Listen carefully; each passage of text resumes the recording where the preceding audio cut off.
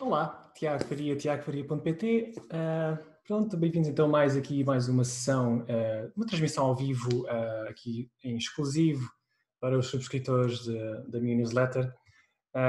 Eu na semana passada tive algumas transmissões ao vivo onde falei sobre, portanto, o sistema 5C, que eu vou passar já a partilhar aqui o ecrã porque é mais fácil mostrá-lo. Para quem não se lembra, para quem não viu, basicamente o sistema 5C é um sistema que vos ajuda a garantirem que cada pessoa que lê o conteúdo do vosso site ou das vossas landing pages ou o que quer que seja, vai no fundo, primeiro, antes de mais, tomar atenção ao que está a ser dito. Em segundo lugar, vai continuar a ler aquilo que vocês estão a dizer, portanto vai ter interesse em continuar a ler a vossa mensagem. E depois no final vai então tomar uma decisão.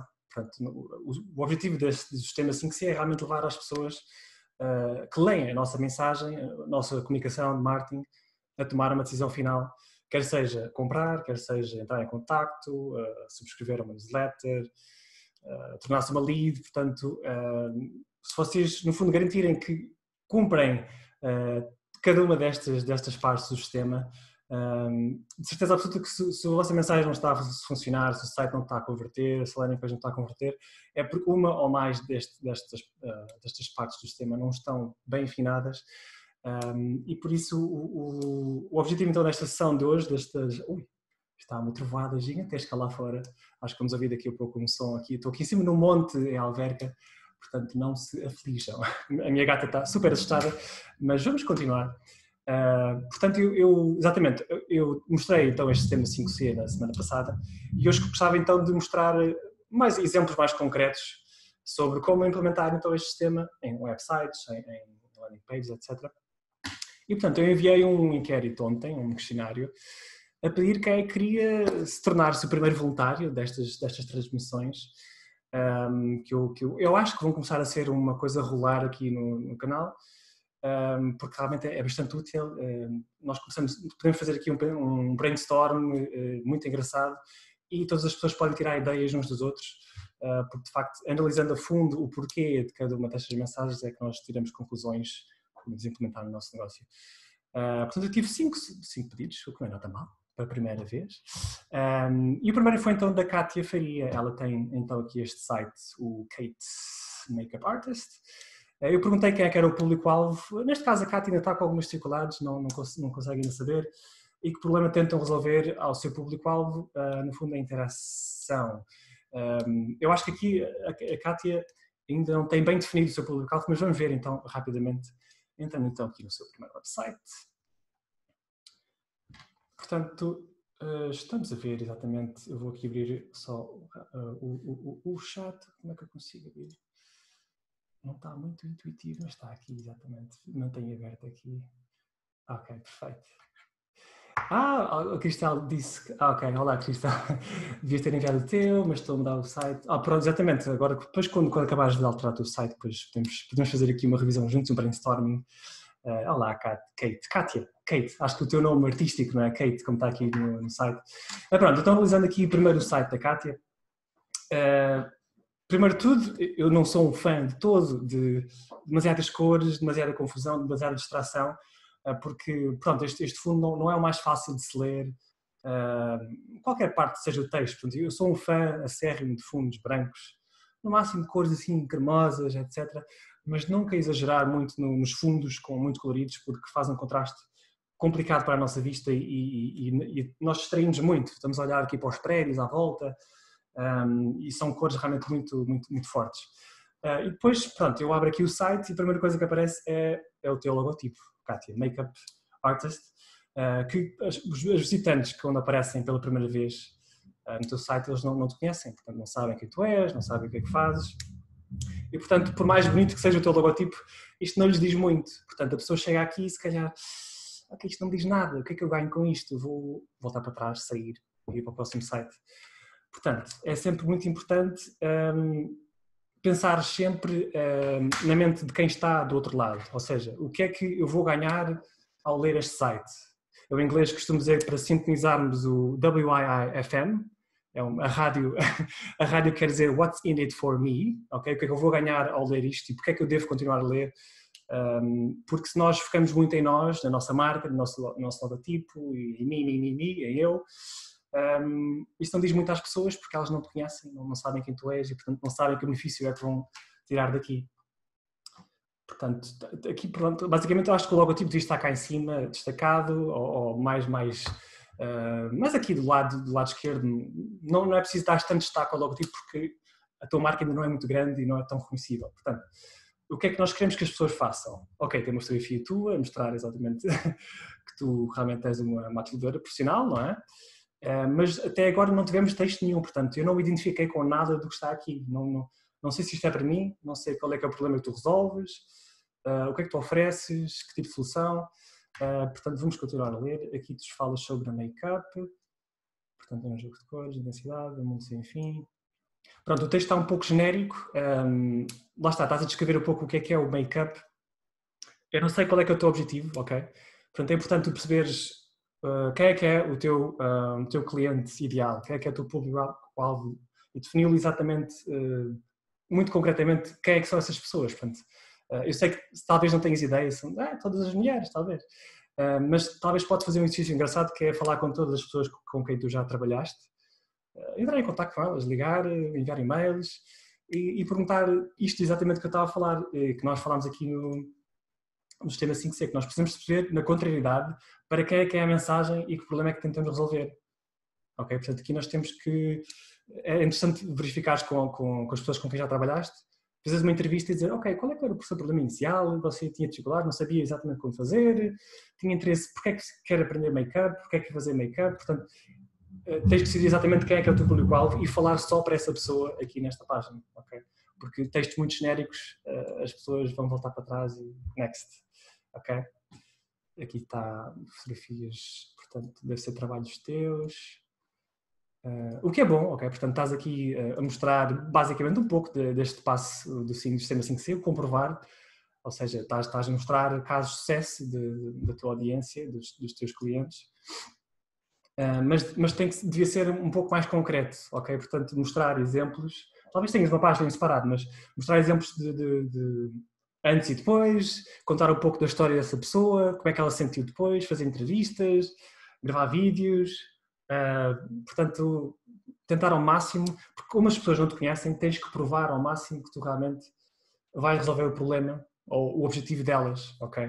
Portanto, isso fazes com testemunhos, com vídeos, com before and after, fazes a contar a tua história, portanto, quem tu eras antes, que problemas é que tinhas, que objetivos é que tinhas antes de te tornares agora uma profissional, para as pessoas, no fundo, passarem pela jornada contigo, em conjunto contigo, sentirem-se identificadas e depois então, ok, esta senhora, a Kátia percebe-me, ela passou pelo mesmo, ela sabe qual é o meu grande objetivo, ela já fez isto tudo a várias outras pessoas, portanto eu confio nela, vou-lhe dar uma hipótese, eu vou entrar em contacto, vou tentar um dos teus serviços, o que é que seja, mas é importante fazer isso. E pronto, e pensar bem, ok, identificar o problema, quem é que é o público ideal, identificar o problema e destacá-lo cá em cima.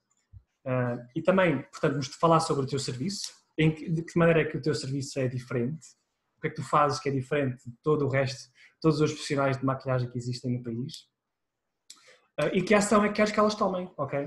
Portanto, se as pessoas não chegam aqui, não se identificam, não sabem o que tu fazes exatamente e não há uma ação específica, as pessoas vão-se embora de certeza absoluta. Portanto, aqui, o que é que tens mais? Depois tens aqui maquilhagens, make-up. Isto devem ser casos de sucesso, ok? Era importante falares aqui sobre as pessoas, contares um pouco da história, o que é que esta pessoa desejava, o que é que ela queria, o que é que não fez no futuro. E depois tens aqui escolas de make-ups. Isto eu não sei se isso são cursos teus ou não. É importante seres claro, porque se eu não estou a perceber à primeira vista, as outras pessoas também não vão perceber o que é que se passa aqui, o que é que tu fazes, será que isto são cursos que tu fizeste, é um portfólio teu?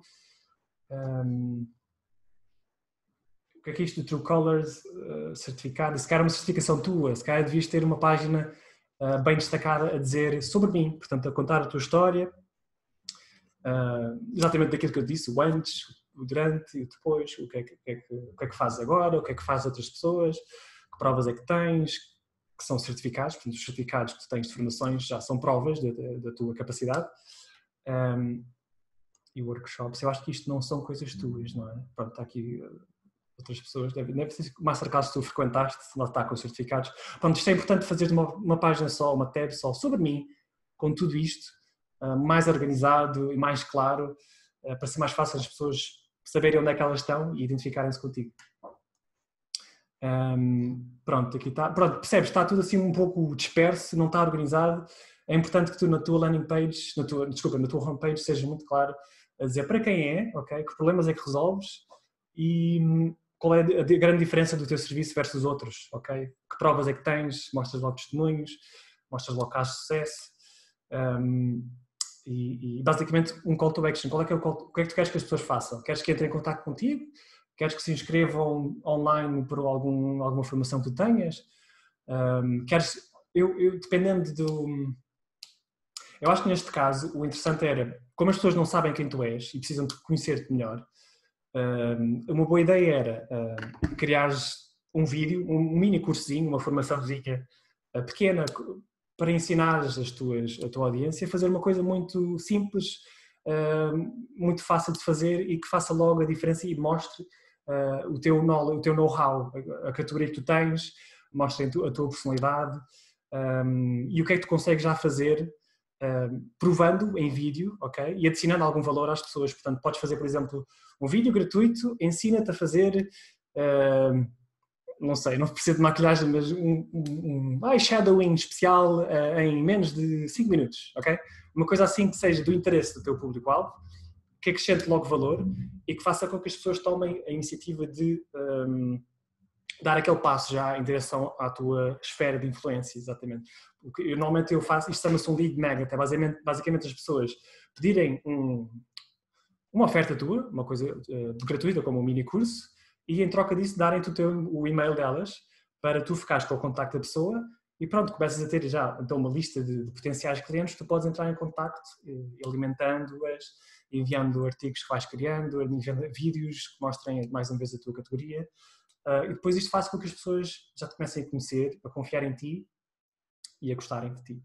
Porque depois vai ser muito mais fácil, então, se tens um curso que vai sair, um workshop, basta enviar essas pessoas que já sabem que tu és, conhecem, gostam e confiam em ti e de certeza que vai ser muito mais fácil de comprarem aquilo que tu estás a dizer. Se seguires, já sabes, sempre que enviares uma oferta ou uma landing page de um curso qualquer, tem que seguir o sistema 5C, portanto, qual é o problema que resolve, o que é que o teu sistema, a tua solução faz diferente do resto que existe no mercado, que provas é que tens, que realmente o teu workshop é eficaz, exatamente como fazer com que seja mais difícil dizerem que não do que basicamente avançarem. Portanto, há aqui várias maneiras de fazer com que isto aconteça, como dar uma garantia, se não estiveres satisfeita. É importante cativar e depois a concretização, que é mostrar porque é que a pessoa deve agir agora e não mais tarde. Okay? Porque já sabes que as pessoas procrastinam muito online, portanto elas, talvez mais tarde, depois amanhã, e depois esquecem-se entre as distrações todas e nada acontece. Portanto, este sistema é muito importante para sempre que tiveres uma mensagem de vendas, uma landing page, usares isto a fundo. E se eu não te enviei ainda, pede-me por e-mail que eu evito. Pronto, é o que eu tenho para ti, Kátia. Vamos então para a Dulce, que tem o site milgraus.com. E o target dela são mulheres com filhos que pretendem ter uma melhor alimentação e melhores hábitos de vida que proporcionam mais saúde a si e à sua família. Okay? O problema é que tenta resolver são questões sobre macrobiótica, então deve ser a especialidade da Dulce. Questões sobre como ultrapassar o stress do dia-a-dia, que é um pouco mais genérico. Portanto, tu selecionas o problema do stress com questões sobre macrobiótica. Ok, então vamos lá entrar. Dulce. Em primeiro lugar, uau, ok. Está limpinho, como eu gosto, ok. Só tem aqui esta barrinha à volta, que não é nada de uma distração de todo, está aqui o foco todo no texto principal. As receitas, ok, tens aqui com as categorias, lá está o porquê. Kátia, lá está, é importante teres uma parte do quem sou eu, ok? Depois, no fundo, contares um pouco da tua história e talvez prolongar mais, para mostrar mais provas sobre quem tu és e identificar-te com as pessoas. Os teus workshops, tens os últimos posts, estás a apostar no conteúdo, nos motores de busca, o que é top notch. Eu vou fazer uns cursos sobre sobre conteúdo nos motores de busca, porque eu acho que é a coisa que toda a gente devia ter feito e não fez. E nesta altura, onde estamos todos com dificuldades em angariar a atenção de utilizadores, se tivéssemos pensado nisto nos motores de busca e no SEO, iríamos ter visitas orgânicas diárias já constantes e não precisávamos preocupar muito com redes sociais e stories e com lives. Mas pronto, fica para depois. Ok, muito bem, tens aqui a newsletter, mas a dar alguma coisa em troca, que é aqui o e-book das receitas macrobióticas, que isto acho que podíamos usar isto mais cedo. Pois claro, foi feito pela Cristel. Por isso é que eu estava a reconhecer que o site está com muita qualidade. Ok, espetacular, muito bom. Mas pronto, o que é que eu tenho para te dizer então, Dulce? Lá está, entrando na mente do nosso utilizador, WIIFM, what's in it for me? O que é que eu vou ganhar com isto? Porquê é que eu devo tomar atenção àquilo que tu tens a dizer? O que é que eu vou ganhar com isto? Exatamente. Qual é que é o problema que tu resolves que se identifica comigo? Portanto, tu aqui dizes, bem-vindo ao meu projeto, 1000 gramas ainda não diz muito às pessoas. Infelizmente ainda não és, acho eu, que ainda não és conhecida no país todo. Portanto, pôr aqui o logotipo em destaque talvez não seja a melhor opção. Seria mais interessante começar a identificar aqui quem é que é o teu target, qual é que é o problema que tu resolves aqui em concreto. Portanto, estás a falar aqui nascido para ti, ok. Mais um trovão, peço desculpa. Este foi mais agressivo. Está mesmo em cima de mim a trabalhar. Nascido em emoções, nascido em períodos da minha experiência e da formação das áreas. Pronto, a tua especialidade é macribiótica e mindfulness. Ok. Mas aqui é importante saber, porque são temas um bocado genéricos. Portanto, o mindfulness é o stress, manter a calma, e macrobiótica é uma das formas que tu encontraste para contribuir para a redução do stress, não é? Mas eu acho que o teu grande foco está mais em receitas, acho que são macrobióticas exatamente. Portanto, aqui é importante, lá está, conheceres a fundo a tua audiência. Qual é que é o grau de consciência que estas pessoas têm em relação à macrobiótica? Se elas estão conscientes, estão só conscientes do problema, que se sentem estressadas, sentem que a alimentação não é saudável, querem uma vida mais equilibrada, ou estão já conscientes que existe uma solução, a dieta macrobiótica, ou não. Tens que saber isso, tens que ligar, tens que falar com todas as pessoas com quem já trabalhaste. Ou se já estão conscientes de produtos que existem de macrobiótico. Portanto, dependendo de onde estiver esse nível de consciência das pessoas, tu vais falar sobre esse problema exatamente aqui no topo da página.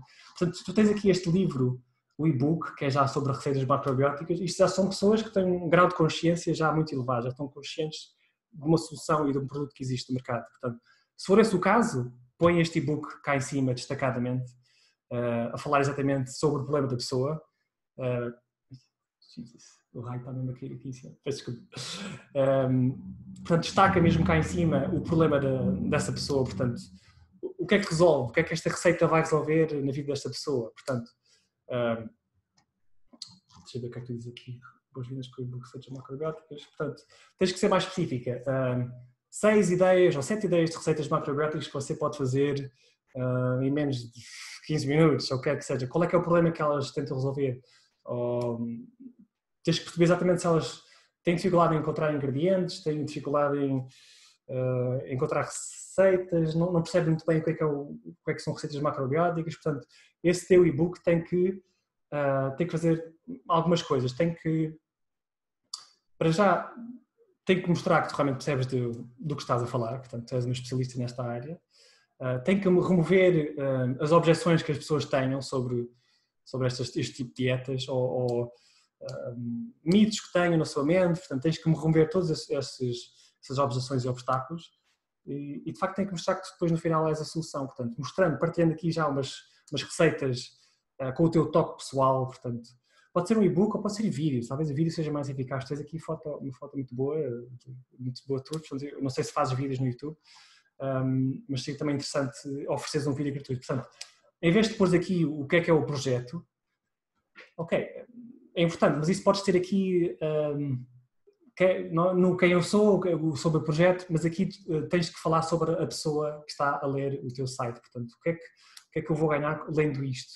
O que é que me podes dar já para fazer com que eu fique no teu site e tome uma decisão que me aproxime mais de ti? Ou seja, trocar o meu e-mail pelo teu e-book, pela tua oferta gratuita. Porque lá está, porque as pessoas ainda não te conhecem, não confiam em ti, portanto, ok, tens aqui algum texto que já ajuda, mas depois, entrando aqui, vais logo diretamente para as formações. Ok, quem sou eu? Pronto, perfeitamente, exatamente. Tens aqui o background, a macrobiótica, isto já faz com que as pessoas comecem a confiar mais em ti, as tuas explicações todas, perfeito. Mas não sei se está a perceber o que eu estou a dizer. Portanto, aqui nesta página é importante falar sobre o problema que tu resolves e resolvê-lo diretamente através de uma oferta gratuita que tu tens, que faça com que elas entrem no teu círculo de influência, tu possas comunicar por e-mail, acrescentando mais valor e para fazer com que elas conheçam, gostem de ti muito mais facilmente. E depois deixa eu ver aqui também tens o blog, já está muito bem, sim senhora, aqui está é outro nível. As receitas também se fazem parte do blog, muito bom.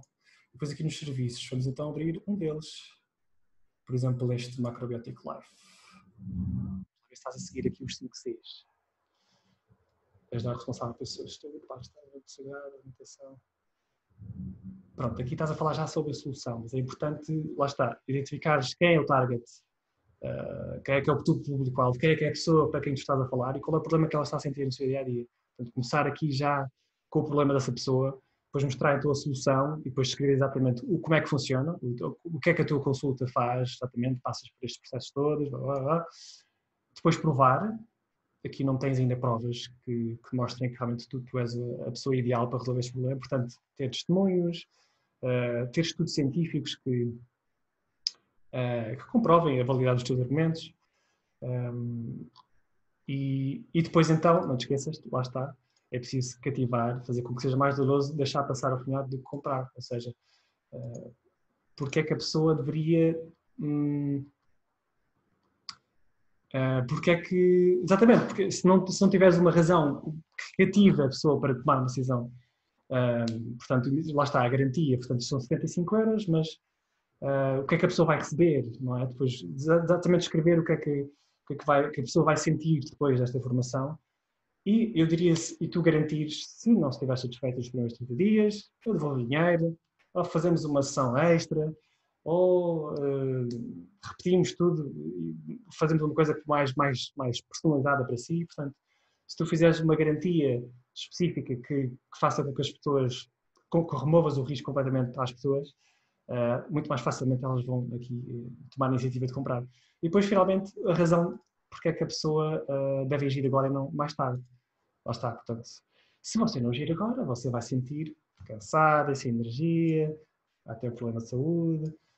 Portanto, focar bem nisso, porque é que você deve agir agora e não mais tarde, para levar as pessoas então a tomarem lá está, entrar em contacto para marcar a sessão contigo. Isto é o que eu tenho para agora para dizer. Eu podia organizar muito mais coisas, mas no interesse do tempo vamos então passar para o próximo site. Mas se quiser mais podes me enviar um e-mail e nós podemos falar mais sobre isto. O Fernando Plácido tem Plácido de apresentações e o target dele é mulheres, mães de 30 a 50 anos, a trabalhar. Como fazer festas de aniversário é o problema que ele resolve. Onde comprar chocolates guloseimas, passar o vício. Como fazer bolas de uma forma simples e rápida, como decorar o meu aniversário e como alegrar então o meu filho. Ok, então vamos lá entrar. Ok, lá está. O ponto que eu apontei há pouco à Kátia, lá está, as cores, o uso excessivo de cores e de backgrounds, isto até te baralha um pouco o olhar. Se tu puseres no lado do utilizador, ele não sabe muito bem para onde olhar, está demasiadas cores, lá está. Tu devias ter no máximo 2, 3 cores e não passar disso, porque depois o olhar começa-se a baralhar muito. Lá está a questão também que eu falei há pouco. O Plácido de representações não diz nada às pessoas. Quem entra aqui não conhece esta marca, portanto, se ela não se sente identificada com a marca, não tem grande vantagem ter aqui um grande destaque. Okay? Portanto, a marca está lá muito bem, o Plácido está lá em cima. E aqui falar exatamente sobre o problema que tu resolves. Falaste há pouco sobre saciar o vício,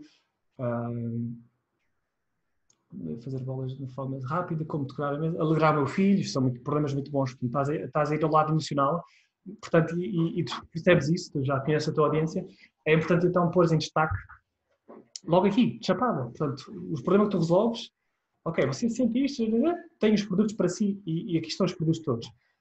Talvez esta organização não seja a melhor, ok, os seus produtos, as categorias de produtos que tens, mas tu olhares para a mãe de todas as lojas de e-commerce, a Amazon, claro, está tudo organizado assim por categorias, muito fáceis de conseguir ler, mais visual, ok? Mais, estás a ver por categoria, depois alguns exemplos de produtos, é mais fácil a pessoa identificar-se visualmente, saber onde é que tem que ir, porque aqui a pessoa perde-se, não está visualmente bem organizado, e as cores também não ajudam. Portanto, eu pedia, por favor... e uma coisa, não tens aqui o certificado SSL, ou seja, no teu site não está com o HTTPS, o que também não transmite muita confiança às pessoas que estão aqui. Se isto é um site de e-commerce, as pessoas vão pôr o seu cartão de crédito.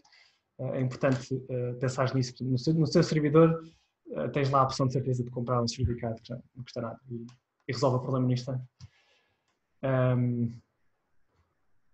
Pronto, foi falar por mim, quem somos.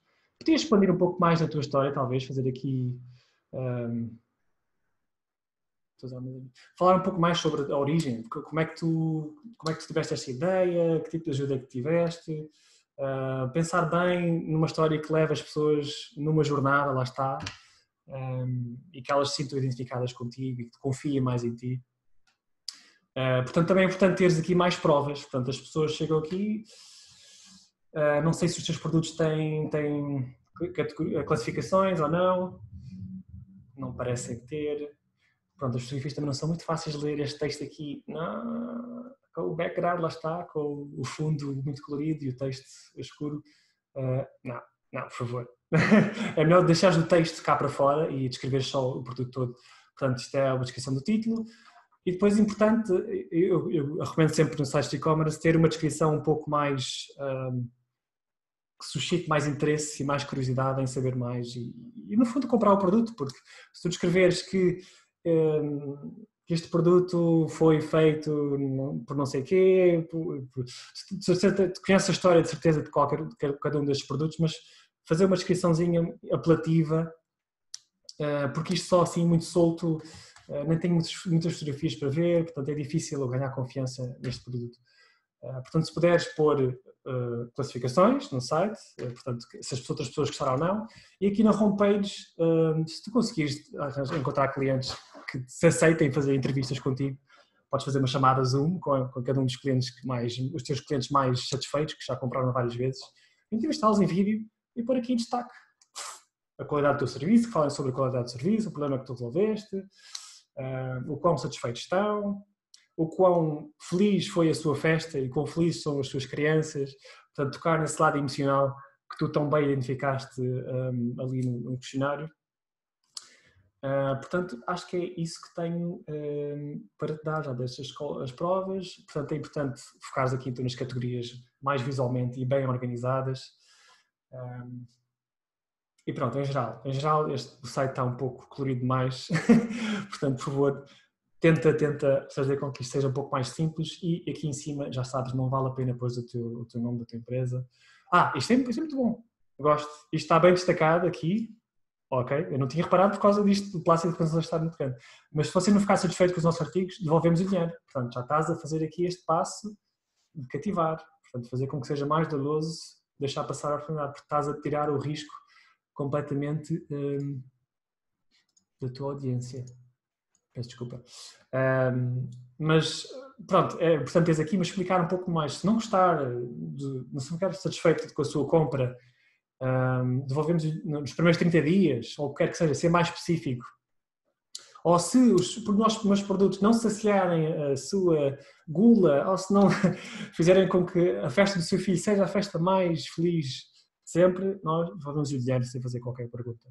Remove completamente o risco às pessoas e elas, ok, então, pronto, vou comprar aqui do site do Plácido. E pronto, é o que eu tenho para dizer por agora. Vamos então aqui ao quarto site do Hernani, que é Sala de Inquietação, pessoas com interesse pela cultura e resolve o problema da falta de conhecimento. Vamos então ver.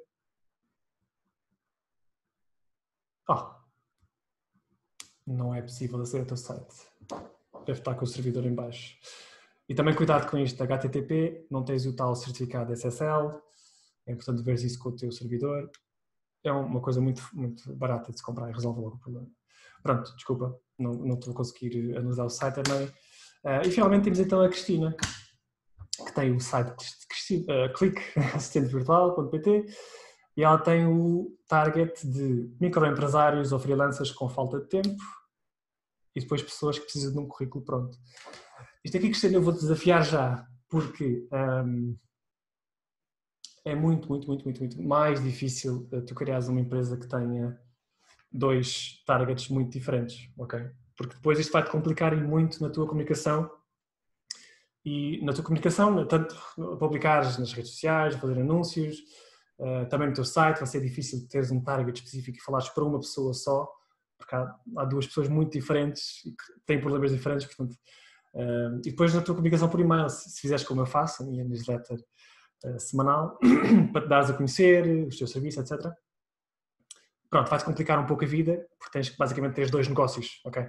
2 negócios num. Mas pronto, se um deles, é uma questão para te pensares bem, ok? Se um deles está a trazer mais negócio do que o outro, talvez focares mais ainda num deles e realmente conheceres essa audiência a fundo para poderes falar a língua dela em toda a tua comunicação e no teu site vai-se refletir nisso. Então tu fazes com que os empresários ganhem tempo e as pessoas que precisam de um currículo, pronto, têm um currículo escrito corretamente. Ok, vamos lá então entrar no site.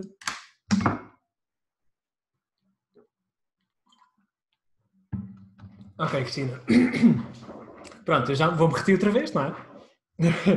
Já sabes que eu não sou grande fã de fundos muito coloridos, com muita imagem escura. Mas aqui o resto está bom, ótimo. Isto é o que eu quero. Portanto, fundo branco, fundo assim em creme, cinzento claro, o resto está ótimo. Aqui, peço desculpa, aqui é que eu talvez não fosse tão necessário ter esta imagem de background. Podes pôr uma coisa mais suave ao lado. Mas pronto, lá está. O clique, a pessoa chega aqui, eu não sei ainda o que é que tu fazes. Não sei que problema é que tu me resolves. Não sei o que é que eu vou ganhar em continuar a ler o teu site. Portanto, comunicar, ligar ideias, criar. Este é o teu motto, até o teu... portanto, exatamente as tuas ideias tu queres partilhar, mas lá está, é importante comunicar diretamente para a tua audiência. Tu tens 2 audiências, como é que vais comunicar para as 2 ao mesmo tempo aqui nesta página? É muito difícil. Mas pronto, continuo a ler. Vamos ver então o que é que nós podemos aqui pôr no topo da página. Um espaço não é nada sem as pessoas, mas as pessoas não podem fazer em qualquer espaço. Pronto, aqui duvido que esta frase seja relevante aqui para o site. Está um bocado genérica, não resolve aquele problema de o que é que tu me podes ajudar, o que é que isto me interessa a mim, ok? Põe-te sempre na cabeça do utilizador, o que é que eu estou aqui a fazer, ok? Porque é que eu estou a ler isto e porque é que eu devo continuar a ler, o que é que eu vou ganhar com isto, ok? Nada do que está aqui no topo ainda resolveu esses problemas, ok? Pronto, depois escreves os teus serviços, assistência virtual, currículos e biografias.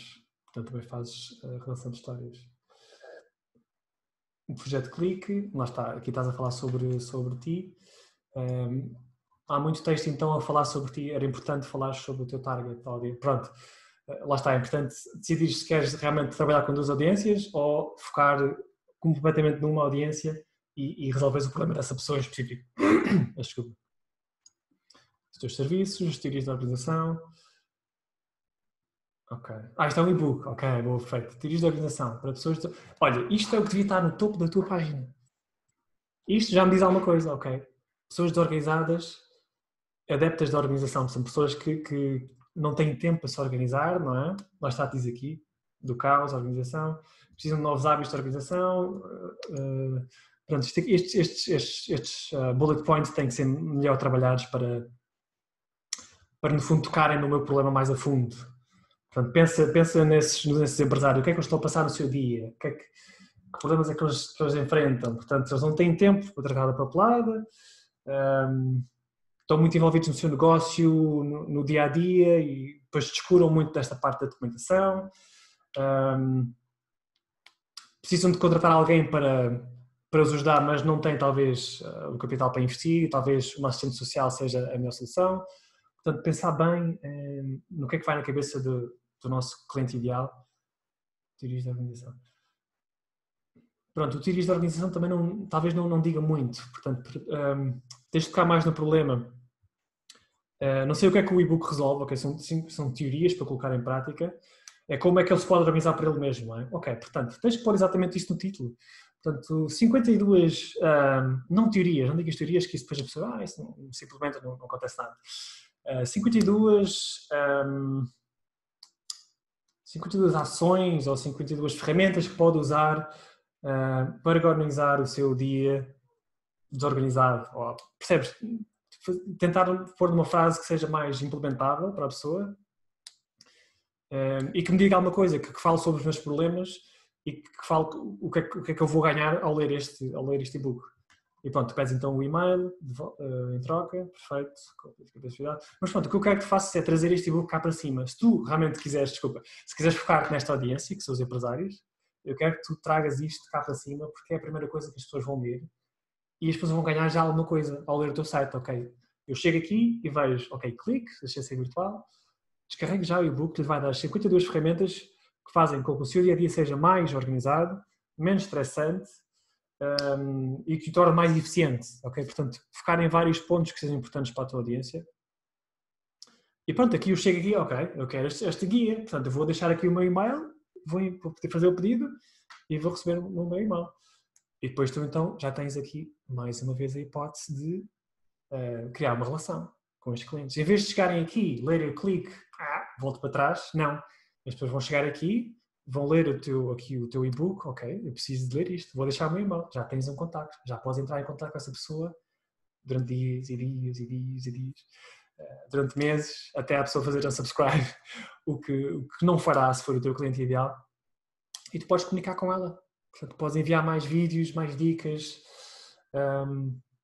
mostrar vídeos, exatamente tu, como é que tu resolves o problema dessa pessoa, de que maneira é que tu és uma autoridade nesta área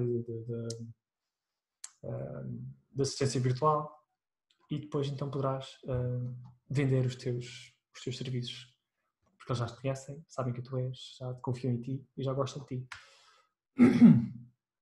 Para não sei se percebeste o que eu estou a dizer, que isto de facto, ter dois avatares muito diferentes, dois público-alvos muito diferentes, complica muito a tua vida, é muito difícil comunicares. Depois espalhas-te um pouco, não é? Ou vais ter que criar duas listas de e-mails na tua newsletter, uma para empresários, outra para pessoas que precisam de currículos agora. Precisas fazer duas landing pages separadas, ok? Uma só para profissionais, para empresários e outra para trabalhadores, porque senão se mostrares tudo, fizeres uma salganhada, se tiveres duas empresas numa só, vai-te complicar muito a vida e as pessoas não se sentem identificadas, percebe? Esse é que é o grande problema. Mas pronto, assistência virtual, portanto tens aqui a tua equipa, solicita informações. Pronto, isto aqui não me diz nada, quer dizer, porque é que eu quero ser mais informações? É importante dares alguma coisa logo aqui de início, para as pessoas se identificarem mais contigo e começarem a confiar em ti, depois será muito mais fácil tu venderes os teus serviços. Talvez uma ideia de um e-book seja o que é uma assistente virtual e o que é que você deve esperar de uma, portanto, talvez educar um pouco a tua audiência sobre o que é que realmente é tu escreveste aqui. Pois, exatamente.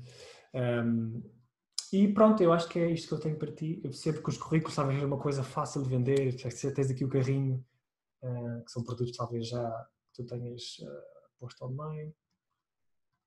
Ok, então vamos organizar. Por exemplo, eu chegar aqui, vamos a fazer os 5 Cs aqui da tua loja, ok?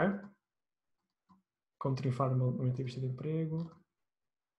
Ok, depois tens os currículos, tudo bem. Ok, são produtos exatamente que tu vendes, portanto eu percebo então a tua ideia. Depois isto é um mini curso. Ok. Mas pronto, a ideia, eu espero que a ideia esteja clara, que realmente ter duas audiências vai ser muito difícil para ti. Vai-te complicar muito a vida. Tu não precisas de complicar a tua vida. Se tu precisares numa área, num target, num público-alvo muito específico e conhecê-lo a fundo, fazer entrevistas, lá está. Não te esqueças de entrevistar todas as pessoas que já compraram de ti, investigares na internet quais são os maiores problemas dos empresários, vais a grupos de Facebook, vais a fóruns, vais a o que quer que seja, angaria o máximo de dados possíveis para perceberes o que é que se passa na sua vida, que problema é que tu podes resolver já gratuitamente através do tal e-book ou um curso grátis que tu possas fazer, por número 1, ajudes a resolver um problema muito simples, portanto, isto é o grande problema deles, não é? E tu com o teu e-book grátis, tu queres resolver parte desse problema, ok? E essa parte desse problema já vai fazer com que as pessoas, ok, pensem que tu, ok, esta pessoa já me ajudou, portanto, eu posso confiar nela, ela realmente sabe o que está a falar, vou então dar o próximo passo, quero comprar o produto todo. E pronto, é tudo o que tenho para dizer, Cristina. E pronto, eu espero que tenham percebido realmente aqui o que é necessário para que uma landing page ou uma homepage realmente diga alguma coisa à pessoa que está a olhar. Portanto, essa pessoa tem que saber para que é isto? Se é para mim? Esta página que eu estou a ler é para mim? O que é que eu vou ganhar ao ler isto? O que é que a tua solução tem que é diferente de todo o resto? Que provas é que tens que realmente aquilo que tu dizes é verdade? E o que é que eu tenho que fazer? Okay? O que é que eu tenho que fazer? Qual é que é o meu próximo passo? Qual é que é a minha ação seguinte?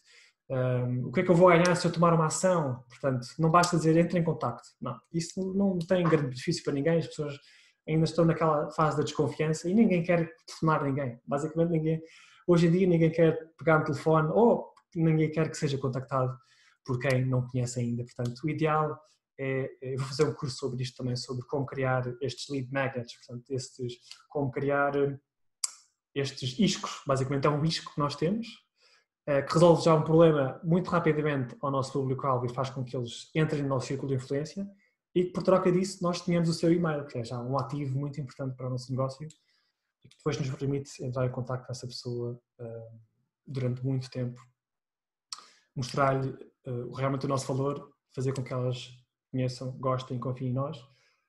E depois, depois é muito fácil, basicamente, enviar, olha, temos aqui um curso novo, olha, um workshop que vai resolver este seu problema que eu já lhes dei a preparar. E pronto, basicamente é o que eu tinha para vos dar. Não se esqueçam, sempre que tiverem uma mensagem de vendas, lembrar sempre do sistema 5C, qual é a contribuidade que vocês resolvem, identifica logo a pessoa em específico, e faz com que se crie um rapport convosco. Qual é a chave, porque é que deve escolher a vossa solução e não outra qualquer? Qual é o grande diferencial do vosso serviço? Comprovar, porque a razão é que as pessoas devem acreditar em vocês, portanto, mostrar testemunhos, mostrar relatórios, notícias, análises que comprovem os vossos argumentos, ou mesmo a vossa história também é uma forma de provar. Se vocês contarem uma história bem delineada sobre o antes, o que é que sentiam antes, o que é que fizeram, como é que chegaram a este ponto, como é que é a vossa vida agora, como é que resolvem os problemas de outras pessoas, é uma forma de provar a vossa competência também. Depois cativar, como é que podemos fazer com que seja mais doloso deixar passar a oportunidade de comprar, ou seja, portanto, nós podemos dar bónus, portanto, a pessoa vai comprar este produto, mas ainda lhe vamos dar mais, portanto, você vai ainda receber este checklist que vai ajudar a usar este produto de maneira ainda mais eficaz e surpreender, no fundo, a pessoa, e também com as tais garantias que eu acho que são muito pouco utilizadas em qualquer negócio, mas que são super eficazes, porque removem completamente o risco. A pessoa, ok, eu vou avançar porque não vou perder dinheiro, mesmo que as coisas corram mal, eu vou ficar feliz. E depois finalmente concretizar, não é? Porque é que as pessoas devem agir agora e não mais tarde, porque como já sabemos, as pessoas gostam muito de procrastinar e deixar passar para a próxima e depois esquecem-se. Esquecem-se. As pessoas estão ocupadíssimas, distraídas todo o dia, os filhos estão a passar pela secretária, têm jantar para fazer, têm não sei quantas mensagens chegar, vão ver o seu Facebook, distraem-se com outras publicidades, etc. Portanto, nós temos que agarrar essa pessoa no momento em que ela está pronta para tomar decisão. E pronto, era tudo o que eu tinha para vós. Vou então abrir aqui o bate-papo para ver se há alguma coisa que eu não cobri. Já de para o trabalho, não sei se a Dulce está aqui, mas que fica. A Cristel estava a dizer que a Dulce, no site da Dulce ela está a apontar tudo. E Cristina, pronto, a Cristina também concordou. Ok, perfeito. Espero que tenha-te ajudado, Cristina. Já sabes qualquer coisa, vocês todos, qualquer ajuda que precisam, mandem-me um e-mail, nós trocamos umas ideias. Se quiserem passar uma vista de olhos numa página nova, queria. E se gostarem deste formato, por favor, digam-me se vale a pena fazer isto mais vezes, se querem uma coisa mais regular. Eu vou ver se depois mais pessoas, se interessa a mais pessoas deixarem o seu site. Eu acho que algumas pessoas tiveram algum receio, mas talvez se eu enviar este vídeo depois para a minha lista, mais pessoas ganhem coragem de, ok, pronto, analisa lá o meu site, preciso de ajuda. Eu acho que isto é útil para toda a gente, porque nós fazemos aqui um brainstorm e vemos porque é que as coisas não estão a funcionar, a razão por trás de os sites poderem não estar a fazer com que as pessoas tomem a decisão que nós queremos. E pronto, muito obrigado pelo vosso tempo. Foi um prazer, como sempre. E até à próxima transmissão. Eu na sexta-feira vou fazer mais uma transmissão ao vivo e desta vez vai ser sobre como fazer posts no Facebook e no Instagram como deve ser. Não aquela miséria que nós vemos todos os dias, que não nos diz nada, que não nos atrai atenção, não nos faz com que tenhamos interesse nenhum.